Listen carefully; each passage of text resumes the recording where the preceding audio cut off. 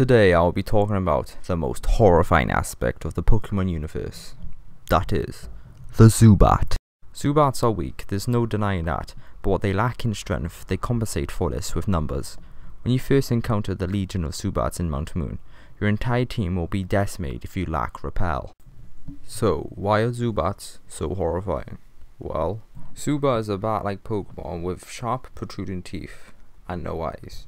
With its pointy devilish ears and these leg things, wherever they are, Zubat strikes fear into all who enter Mount Moon. Another defining feature of Zubat, or the Zubat, is that he is coloured in a purplish kind of colour. This helps symbolise the fact that he uses poison with his attacks. He has a few poison moves which I'll be showing now, and no one really likes poison moves in Pokemon. If you don't fight competitively, you play the rest of the games.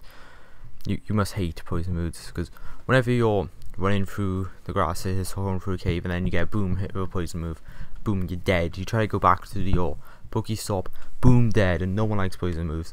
And Zubat is like the scariest Pokemon ever. Like you die to Zubat, you turn your Game Boy off or your phone, wherever you play in emulation, DS, whatever. Go home, sit in the toilet, and boom, you're dead. Zubats there, 10 Zubats in your bathroom, boom, you're dead. Wherever you go, he follows. Zubats are omnipresent, that is why they are so feared. Always be wary of the Zubats. Also, can we get Zubat in Super Smash Bros? Like, really like that. Zubat's like my favourite Pokemon. Zubat for Smash Bros!